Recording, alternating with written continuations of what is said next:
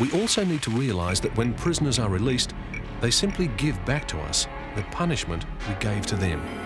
And so, the vicious cycle continues. And the vast majority of them are going to get out of there someday.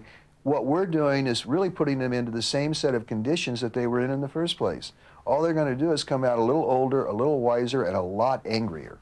You stack your away here, you fight out your 5 years or your 10 years what you got, you fight with yourself, you fight with the people around with you, you fight with the system, you fight with the people outside that you love and care for, the tension grows, the anger distills in you, and then they let you out on the street.